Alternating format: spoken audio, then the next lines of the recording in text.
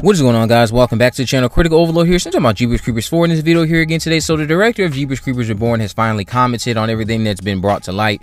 He tweeted out in response to a fan, as so often, the grand old internet knows nothing about nothing, usually even less when it comes to lawsuits. I've just seen the finished film and it's really good, mind you, and we are now sketching out release schedule, so stay tuned for news on that. And then someone claimed something else in response to that, and he said, I never had rights to the Jeepers Creepers movie. I'm the director, only hired to direct the film. The question you have is whether the producers have the rights or not, and the answer is yes, they do. I don't really understand that, because then he followed up later on with a tweet stating, I'd love to, in response to someone asking for a trailer and release date. He said, I'd love to. Unfortunately, it's not me who decides when the film comes out or when the trailer is out. I'm hoping to hear something pretty soon, so hopefully I can share some news in the coming days, but so far I know as little as everyone else. So why do you know that the producers have the rights to the movie, but they don't let you in on anything else, is what doesn't make sense to me. This again is where I think people are starting to see that there's a lot of inconsistency with what is being relayed and stuff not making sense, because of the fact that obviously you can't come out here and say, yeah, we're in court and we made a movie with we didn't go about making this movie all the correct ways. The other thing that's not really making sense here is that if you do some digging, you can also find out that one of the Iron Sky movies had associations with Myriad Pictures, who we know is associated with Jeepers Creepers 2, 3, and I guess they were supposed to be associated with 4, and they weren't, which is why we are in this case that we're in. So knowing that, and knowing that there's already that connection between the Iron Sky director and Myriad Pictures, you start to think, why is it that you don't know much about these things, but you have a relation already established with Myriad Pictures? Some type of connection, I would say. So it seems pretty out there to just be convinced of what you're trying to relay, because of how there's also things I've been sent, which I'll leave a link to this in the description, as it pertains to a third Iron Sky movie that was shot but never released.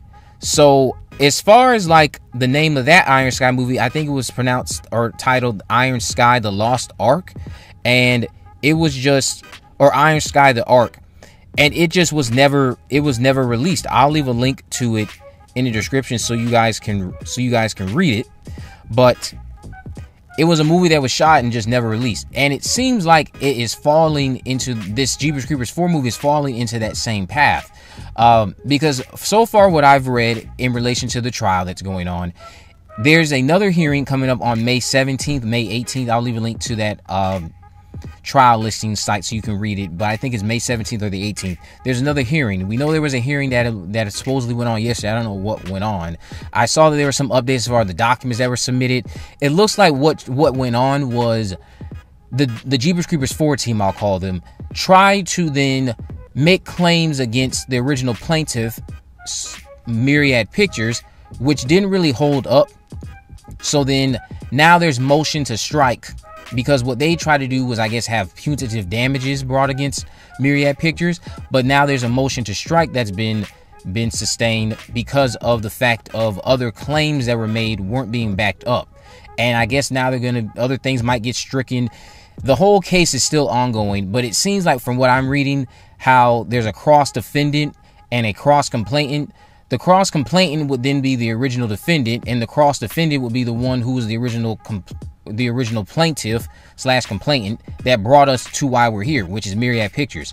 The cross-defendant is the one who has the advantage right now. That's Myriad Pictures. So at this stage, it seems like they have the advantage in court, but we're being told also that there's something, I guess, that's going to come out with the release of this movie. I don't see how we can believe that, or how that's going to be possible. This is still ongoing. There's literally going to be a hearing in another couple of weeks, days.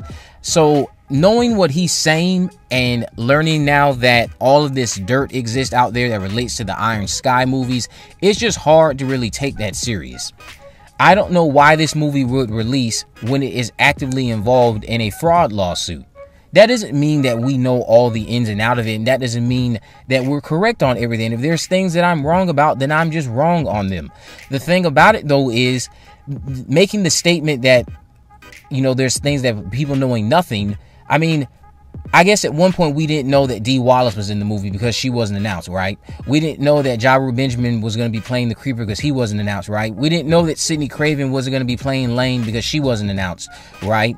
We didn't know Imran Adams wasn't going to be playing Chase because he wasn't announced, right? If I'm not mistaken, I recall I made countless videos on it and you guys watched, and then when an announcement came about those two actors, you guys, some of you anyway, because you had already watched my videos, like that's all you put out. I mean, people had already known that. And it's not even about the fact that it required watching my videos.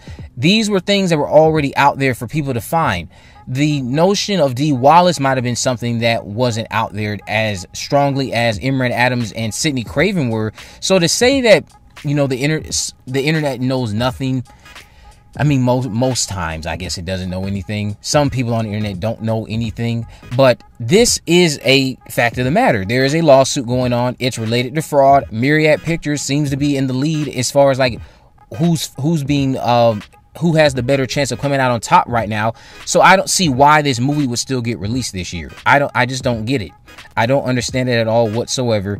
The Creeper being in court like this and this whole trial going on, what I'm going to try to do is order a subscription to the case or to that website, see what other parties are involved, because if Victor Salva's name is there, I'm going to do a video on it, and I'll see what other documents specifically are what these documents are specifically containing, and trying to understand them first before I come on here and give my opinions on them, because of the fact that this is public information. The trial is not over, and the statement of not being so out of the loop but knowing that they have the rights to it, I mean, the fact that there's a lawsuit going on, I guess, would prove kind of otherwise, since they also don't, again, seem to be in the lead right now with that lawsuit. They seem to be taking an L. There's also countless lawsuits I think you can find if you just search up certain producers' names involved with the movie too, and see that they have current struggles going on that's not even related to Jeepers Creepers 4, just other current lawsuits.